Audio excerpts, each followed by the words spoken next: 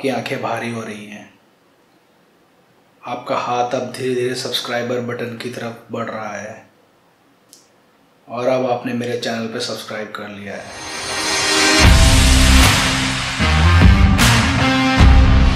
What's up my lovely friends? Hope you are doing fantastic today. So guys, जैसा कि community tab में जो मैंने टॉपिक्स पे वोटिंग कराई थी और आप लोगों ने जिस टॉपिक को सबसे ज़्यादा वोटों के साथ चुना है, और वो टॉपिक क्या है?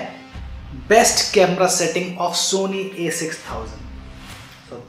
आज हम इसकी बेस्ट सेटिंग्स के बारे में बात करेंगे। तो गाइज, आज जो मैं आपको ये बेस्ट कैमरा सेटिंग्स बताने वाला हूँ, इसकी मदद से अगर आप इन सेटिंग्स को यूज़ करते हैं तो आपके कैमरे का जो फोटोग्राफी का जो रिजल्ट है वो और इम्प्रूव और बेटर हो जाएगा। और आपको मैं कुछ ऐसे ट्रिक्स और ऐसी हिडन सेटिंग्स भी बताऊँगा जो बहुत सारे लोगों को नहीं पता है।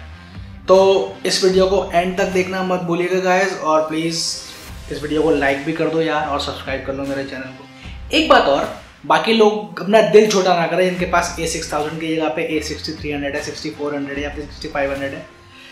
जो सेटिंग्स मैं आज बताने जा रहा हूँ वो सारी सेटिंग्स इन सारे कैमरों में कॉमन है। हो सकता है मेन्यू सिस्टम चेंज होने की वजह से उस पेज में ना हो के किसी अलग पेज में हो, तो अगर आप आगे पीछे जाके ढूंढेंगे तो आपको वो सारी सेटिंग्स मिल जाएंगी और फिर आप उनको यूज़ करके अपनी फोटोग्राफी को इम्प्रूव कर सकते हैं। तो इस वीडियो को एंड तक ज़रूर देखिएगा। Okay then let's start. आजकल इंस्टाग्राम का ज़माना है और बहुत सारे लोगों को वो इंस्टाग्राम टाइप के फ़िल्टर्स बहुत पसंद होते हैं, जैसे कि आपका मिनिएचर इफेक्ट हो गया, एक फ़िल्टर हो गया, या फिर high कंट्रास्टी black and white look हो गया, या फिर पेंट इफेक्ट हो गया आपका, या फिर वो लुक हो गया जिसमें पूरे फोटो ब्लैक एंड वाइट होती है और सिर्फ एक चीज़ कोई कलर्ड होती है। सबसे बढ़िया बात यह है कि सोनी के अंदर ये सारे फ़िल्टर इनबिल्ट मिलेंगे आपको, और आप इनको फ़ोटोज़ के साथ साथ वीडियो में भी यूज़ कर सकते हैं। तो आइए देखते हैं वो फिल्टर्स आखिर है कहाँ पे। तो गाइस, जिस फीचर की हम बात कर रहे हैं उसको हम पिक्चर इफेक्ट्स बोलते हैं। उसको एक्सेस करने के लिए हम कैमरा मेन्यू में जाएंगे। मेन्यू में फर्स्ट कैटेगरी कैमरा के अंदर फोर्थ पेज पे जाएंगे, और फोर्थ पेज पे जो लास्ट ऑप्शन है पिक्चर इफेक्ट का, अगर आपके में वो ऑफ हो रखा है तो आप उस पर क्लिक करके उसको ऑन करेंगे और अंदर जाएंगे तो आपको वहाँ पे ढेर सारे इफेक्ट दिख जाएंगे। आपको miniature effect, soft light, high की, high contrast black and white, paint, selective colour effect जिसकी मैं बात कर रहा था। आप उसके साथ एक्सपेरिमेंट कर सकते हैं, अपनी फोटोज़ और वीडियो को यूनिक बना के आप दुनिया के आगे प्रेजेंट कर सकते हैं। है ना मज़ेदार? बहुत सारे लोग उसको यूज़ ही नहीं करते। आप में से कितने प्रतिशत भारतीय ये जानते हैं कि आपका सोनी अल्फा कैमरा आपके फेस को याद रख सकता है? जी हाँ, मतलब मेमोराइज कर सकता है। उससे क्या होगा? उससे ये होगा कि आप जब अपने कैमरे में अपने फेस को मेमोराइज कर लेंगे तो आपका कैमरा आपके फेस को ट्रैक कर सकता है। आप चाहे इधर घूमें उधर घूमें, और तो और आप कहीं ऐसी जगह पे हैं जहाँ आपके साथ और भी लोग हैं, 2 4 5 7 लोग हैं, उस केस में भी कैमरा आपके फेस को पहचान के आपके फेस को ही ट्रैक करेगा, बाकी लोगों को वो इग्नोर कर देगा। है ना अमेजिंग फीचर? पता था? आई नो बहुत सारे लोगों को नहीं पता होगा। तो गाइज, इस फीचर को इनेबल करने के लिए सबसे पहले हम मेन्यू बटन दबाएंगे और सेकंड कैटेगरी जो रिंच का आइकन है उसमें जाएंगे। उसमें जाते ही जो पहला ऑप्शन आएगा that is called face registration. आप इस पर क्लिक करेंगे तो अंदर बहुत सारे ऑप्शन आएंगे, उसमें आप जाएंगे न्यू रजिस्ट्रेशन। जैसे ही आप न्यू रजिस्ट्रेशन पे क्लिक करेंगे एक चौकोर सा डब्बा सा आएगा। आप उसके बीच में अपना फेस या जिसका भी फेस आप रजिस्टर करना चाहते हो आप उसका फेस रख के उस डब्बे का और एक फोटो ले लेंगे। जैसे ही आप फोटो ले लेंगे ऊपर आ जाएगा रजिस्टर फेस, आपको एंटर करना है और आपका फेस रजिस्टर हो गया। सो दैट्स इट गाइस, अब आपका फेस कैमरे में रजिस्टर हो गया। अब आपका कैमरा गजनी नहीं बन सकता, वो हमेशा आपको याद रखेगा और आपके फेस को ट्रैक भी करेगा, चाहे फ्रेम में आपके अलावा और भी लोग हों। Enjoy this feature. अगली सबसे मजेदार सेटिंग जो है वो है फ्लैश से रिलेटेड। बहुत बार ऐसा होता है हम लोगों के साथ कि हम ऐसी जगह पे होते हैं जहाँ पे लाइट बहुत कम होती है और वहाँ पे झक मार के हमको अपने कैमरे की ऑन कैमरा फ्लैश यूज करनी पड़ती है, और जैसे ही हम ऑन कैमरा फ्लैश यूज करते हैं ऐसा लगता है हमारे मुंह पे किसी ने पाउडर का डब्बा फेंक के दे मारा हो। तो उस केस में गाइस, हमारे पास सोनी अल्फा यूजर्स के पास स्पेशली जो A6000 है, A6300 है, इनमें एक ट्रिक है। ये जो फ्लैश हेड है ये टिल्ट हो जाता है क्योंकि इसमें स्प्रिंग लगा होता है। तो अगर आप इससे उंगली से पकड़ के इसको पीछे की तरफ खींचेंगे तो ये टिल्ट हो जाएगा। इससे क्या होता है कि आप फ्लैश को बाउंस करा सकते हैं। तो जैसे कि आप इस वीडियो में देख रहे हैं, ये मैंने जो पहली फोटो जो मैं ले रहा हूँ, ये मैं नॉर्मल ऑन कैमरा फ्लैश को जैसे कि होती है उस तरीके से ले रहा हूँ। और आप देख सकते हैं कि मेरी वाइफ की फ़ोटो कैसी आई है।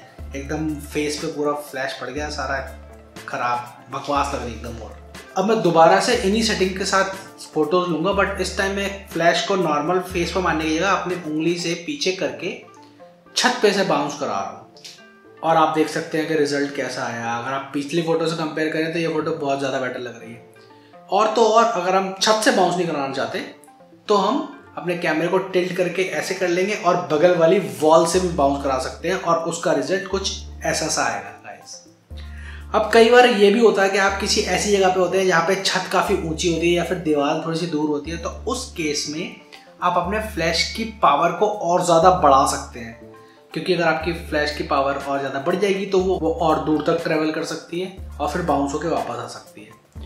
तो फ्लैश की पावर को बढ़ाने के लिए गाइस हम कैमरा के मेन्यू में जाएंगे, तो जो कैमरा आइकन है उसमें जाएंगे। उस पर जाने के बाद हम सेकंड पेज में जाएंगे और सेकंड पेज में जाने के बाद फ्लैश कॉम्पनसेशन वाले ऑप्शन पे जाके हम क्लिक करेंगे और स्क्रॉल व्हील से हम इसकी पावर को बढ़ाएंगे। याद रखिएगा जो 0 होता है वो बेस होता है। अगर आप माइनस की तरफ जा रहे हैं तो आपके फ्लैश की पावर कम होती जाएगी। अगर आप प्लस की तरफ जा रहे हैं +1 2 3 तो आपकी फ्लैश की पावर बढ़ती चली जाएगी। तो ऐसे आप अपने फ्लैश की पावर को एडजस्ट कर सकते हैं और आप फ्लैश यूज करके भी अमेजिंग फोटोज ले सकते हैं गाइस। कितने लोगों को गूगल पिक्सल का कैमरा पसंद है, या फिर कितने लोगों को वो जी कैम में जो एक इफेक्ट है जिसको बोलते हैं एनहांस HDR या फिर HDR+ वो इफेक्ट पसंद है। आई एम श्योर बहुत सारे लोगों को पसंद होगा। हमारे सोनी कैमरा में भी हमको कुछ एक वैसा सा ही फीचर मिलता है जिसको हम DRO बोलते हैं। DRO means dynamic range optimiser. ये क्या करता है कि जब आप इसको इनेबल कर देते हैं, शैडोज एरिया को थोड़ा सा ब्राइट कर देता है, जैसे कि आप इन फोटोज में देख रहे हैं। यहाँ पे भी आप देख सकते हैं कि जहाँ पे DRO ऑन है वहाँ पे शैडोज हल्के से ब्राइट है। तो इस सेटिंग को इनेबल करने के लिए सोनी A6000 में आप कैमरा मेन्यू में जाएंगे, फर्स्ट कैटेगरी में जाएंगे जो कि कैमरे का आइकन है, उसके 4th पेज पे जाएंगे। 4th पेज पे जाने के बाद आपको चौथा ऑप्शन दिखेगा जिस पे लिखा होगा DRO/Auto HDR। आप अगर ये ऑफ है तो आप इस पर क्लिक करें और नीचे जो ऑप्शन है DRO उस पर क्लिक करें और उस पर मल्टीपल लेवल्स होते हैं गाइस, लेवल 1 लेवल 2 ये 5 लेवल तक होता है। आपको ये इफेक्ट जितना स्ट्रॉन्ग चाहिए आप उतना ही ज़्यादा ये लेवल बढ़ा सकते हैं अपने टेस्ट के अनुसार। मैंने अपने केस में लेवल 2 सेलेक्ट कर रखा है। ओके गाइस, सो ऐसा कितने लोगों के साथ हुआ है कि आप लोग कहीं इंडोर में शूट कर रहे हैं, आपने अपने कैमरे की पूरी सेटिंग इंडोर के हिसाब से बना रखी है और सडनली आपको बाहर जाना पड़ता है, आप जल्दीबाजी में फोटो खींच लेते हैं बिना सेटिंग चेंज करे हुए, एकदम भका-भक सफेदी की चमकार फोटो आती है एंड आप वो मोमेंट मिस कर देते हैं। अगर मैं आपको बोलूं कि हमारे सोनी के कैमरे में एक ऐसी सेटिंग है जो अगर हम उसको यूज करें तो हमारा कैमरा ऑटोमेटिकली लाइट को एडजस्ट कर लेगा अवेलेबल लाइट के हिसाब से। तो उसका मतलब ये है कि अगर हम अंधेरे में होंगे तो वो एक्स्ट्रा लाइट डाल देगा और अगर हम बहुत ज़्यादा ब्राइट एरिया में होंगे तो वो ब्राइटनेस को कंट्रोल करेगा ताकि यूजेबल फोटो आ पाए।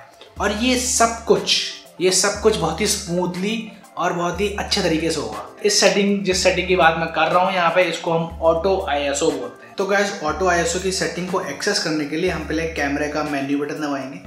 मेन्यू बटन दबाने के बाद जो पहली कैटेगरी है जिसमें ये कैमरा आइकन बना है, इस पे जाके हम 4th पेज पे जाएंगे और 4th पेज पे हम देखते हैं कि पहला ऑप्शन हमारा ISO सेटिंग है। आप जब इस पर क्लिक करेंगे तो आप ISO सेटिंग के अंदर जाएंगे। यहाँ पे आके आपको ऑटो पे क्लिक करना है। यही सेटिंग आप स्क्रॉल व्हील पे जाके जो राइट हैंड साइड में आपको ये ISO लिखा दिख रहा है, आप जब इस तरफ क्लिक करेंगे तो भी आप इसी सेटिंग में आ सकते हैं। ये शॉर्टकट है। अब यहाँ पे आके जब आप ऑटो पे अपना कर्सर रखेंगे तो आप अपने स्क्रॉल व्हील को हल्का सा राइट साइड में दबाएंगे तो वो अंदर आ जाएगा। यहाँ पे आपको ISO की मिनिमम और मैक्सिमम वैल्यू डिफाइन करनी है। मेरे केस में मैंने मिनिमम ISO 100 और मैक्सिमम ISO 3200 कर रखा है। आप जिसके साथ कंफर्टेबल है आप वो यहाँ पे डिफाइन कर सकते हैं और आप इसको ओके कर देंगे एंड दैट्स इट गाइस। आपका ऑटोमेटिक ISO सेट हो गया है। अब आप आराम से काम कर सकते हैं। डिफरेंट टाइप के लाइटिंग सिचुएशन में कैमरा अपने आप ही अपने एक्सपोजर को एडजस्ट कर लेगा लाइटिंग के हिसाब से। अगर मैं आपसे ये बोलूं कि हमारे सोनी कैमरा में एक ऐसी सेटिंग है जिसकी मदद से आप किसी भी लेंस की रेंज को 2 गुना कर सकते हैं और वो भी बिना किसी इमेज क्वालिटी लॉस के। मतलब इमेजिन करिए हमारा जो किट लेंस है जो कि 16 to 50 mm, मतलब वो मैक्सिमम 50 mm तक जूम हो पाता है, वो 100 mm तक जूम कर पाएगा। अगर आपके पास धोखे से 55 to 250 लेंस है तो इमेजिन करिए वो 250 की जगह 500 mm तक जूम कर पाएगा। खतरनाक वाइल्ड लाइफ के लिए। हम जिस सेटिंग की बात कर रहे हैं उसका नाम है क्लियर इमेज जूम। सोनी वालों ने हमको एक ये फीचर दिया है क्लियर इमेज जूम का, जो कि एक तरह का डिजिटल जूम ही है, लेकिन इससे हमारे फोटो की रेजोल्यूशन खराब नहीं होता है। तो इसको इनेबल करने के लिए हमारे पास सबसे पहली चीज तो ये है कि ये रॉ फोटो में काम नहीं करता। तो अगर आप रॉ फॉर्मेट पे फोटो खींच रहे हैं तो ये आपको सेटिंग ग्रेड आउट दिखाएगी, आप इस सेटिंग को इनेबल नहीं कर पाएंगे। तो क्लियर इमेज जूम को इनेबल करने के लिए हम अपने कैमरा के मेन्यू में जाके सेकंड ऑप्शन जो कि एक रेंच सा आइकन बनाया उसमें जाएंगे, और उसमें जाने के बाद थर्ड पेज में जाएंगे तो आपको सेकंड ऑप्शन दिख जाएगा जिसमें लिखा होगा जूम सेटिंग्स। आप इस पे क्लिक करेंगे और क्लियर इमेज वाले ऑप्शन पे जाके आप इसको ऑन कर लेंगे।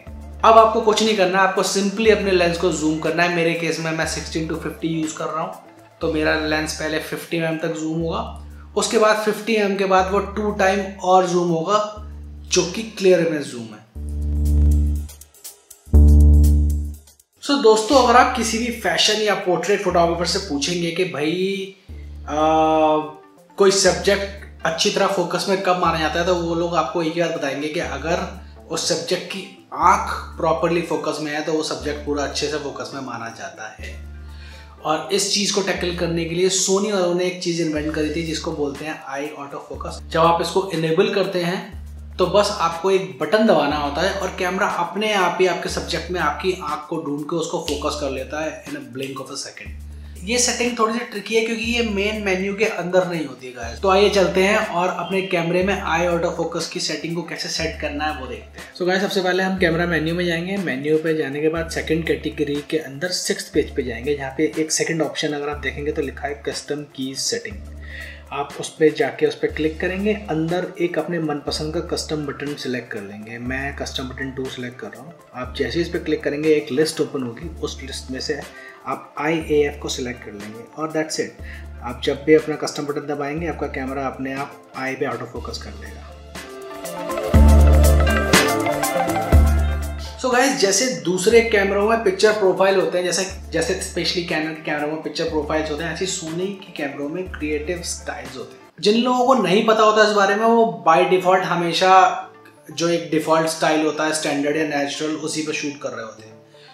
हालांकि अगर आप उसके अंदर जाएंगे तो आपको और भी बहुत सारी सेटिंग्स मिलेंगी, जैसे आपको ब्लैक एंड व्हाइट मिलेगा, सीपिया मिलेगा, विविड मिलेगा और इसके अलावा भी और ऑप्शंस मिलेंगे। इसको एक्सेस करने के लिए आप मेन्यू का, अपने कैमरे का मेन्यू बटन दबाएंगे। फर्स्ट कैटेगरी जो कि कैमरा आइकन है उसके 4th पेज में जाएंगे और आपको सेकंड लास्ट ऑप्शन दिखेगा क्रिएटिव स्टाइल्स का। जब आप इसके अंदर जाएंगे तो आपको बहुत सारे क्रिएटिव स्टाइल्स मिलेंगे। इसके साथ ही अगर आप किसी भी स्टाइल पे स्क्रॉल व्हील को अगर आप राइट साइड में पुश करेंगे तो आप उस स्टाइल के अंदर जाके उसको फर्दर एडजस्ट कर सकते हैं अपने टेस्ट के हिसाब से। फॉर एग्जांपल, आपको सैचुरेशन बढ़ाना है या घटाना है, आपको कंट्रास्ट बढ़ाना है घटाना है, आपको शार्पनेस बढ़ाना है घटाना है, आप हर स्टाइल का ये इंडिविजुअल पैरामीटर भी एडजस्ट कर सकते हैं। तो गाइस, मैं रिकमेंड करूंगा कि आप डिफरेंट टाइप के क्रिएटिव स्टाइल के साथ एक्सपेरिमेंट करें और देखें कि आपको क्या रिजल्ट मिलता है। सबसे बेस्ट इमेज क्वालिटी निकालने के लिए अपने कैमरे से हमको कुछ सेटिंग्स है जिनका ध्यान रखना है और हमको मेक श्योर करना है कि हमारी वो सेटिंग एग्जैक्टली वैसी ही हो। वो सेटिंग क्या है वो हम अब देखते हैं। सबसे पहले आप कैमरे के मेन्यू में जाएं। मेन्यू में जो फर्स्ट कैटेगरी है कैमरा आइकन, उसमें जाके फर्स्ट ऑप्शन पे जाएंगे जो कि इमेज साइज है। उसके अंदर आप जाएंगे और आप मेक श्योर करेंगे कि आपका जो साइज है वो 24 मेगापिक्सल सिलेक्टेड हो। वहाँ पे और भी ऑप्शन है 6 मेगापिक्सल, 12 मेगापिक्सल, बट अगर आपको हाईएस्ट क्वालिटी चाहिए तो मेक श्योर करें कि आप 24 मेगापिक्सल चूज करें। उसके बाद हम बाहर आएंगे, उसी सेम पेज में थर्ड ऑप्शन है जो है क्वालिटी का। आप उस पर क्लिक करेंगे और अगर आप हाईएस्ट क्वालिटी जेपैग शूट कर रहे हैं तो मेक श्योर करें कि आपने फाइन सिलेक्ट कर रखा है, ना कि स्टैंडर्ड। और अगर आप रॉ शूट कर रहे हैं तो बेस्ट है रॉ। तो रॉ से अच्छी क्वालिटी तो और कोई होती नहीं है, तो आप रॉ में जाए तो आप रॉ सिलेक्ट कर लें या फिर रॉ प्लस जेपैग, दोनों में से कोई भी सिलेक्ट कर सकते हैं। बट हाँ, जेपैग अगर आप शूट कर रहे हैं तो मेक श्योर करें कि आपने फाइन वाला ऑप्शन चूज कर रखा है। और एक और चीज़ गाइस, मेरे पास बहुत सारे लोगों के कमेंट आते हैं मेरे इंस्टाग्राम पे या मेरे यूट्यूब चैनल पे कि भाई हम लोग फ़ोटो खींच रहे हैं लेकिन जब फ़ोटो हमारी आती है तो वो 400 KB 500 KB वो 1 MB की नहीं होती है, जबकि हमने 24 मेगापिक्सल फ़ोटो खींची है। वहाँ पे सीन क्या होता है गाइस कि बहुत सारे लोग फ़ोटो खींचते हैं और जो इसकी कैमरा ऐप है सोनी की, जो कि कैमरा से वाईफाई या NFC के थ्रू कनेक्ट हो जाती है, उसके थ्रू फ़ोटो ट्रांसफ़र करते हैं। उसमें क्या होता है कि जो ऐप है उसकी सेटिंग के अंदर बाय डिफ़ॉल्ट जो सेटिंग है वो 2 मेगापिक्सल की है। तो अगर आप अपने फ़ोन की ऐप को यूज़ करके फ़ोटो ट्रांसफ़र करते हो कैमरे से, तो मेक श्योर करो कि कैमरा की जो ऐप है उसके अंदर सेटिंग के अंदर जाके वो 2 मेगापिक्सल से हटा के ओरिजिनल साइज़ या ओरिजिनल रेजोल्यूशन पे सिलेक्ट कर लो, तभी आपके पास ओरिजिनल रेजोल्यूशन की फ़ोटो आएगी। नहीं तो आपके पास वो 2 मेगापिक्सल की ही फ़ोटो आएगी और जो कि 400-500 KB की ही होगी, वो MBs में नहीं होगी। तो ये बहुत इंपॉर्टेंट टिप है। आई थिंक बहुत सारे लोगों को हेल्प मिलेगी जिनको ये दिक्कत आती है इससे।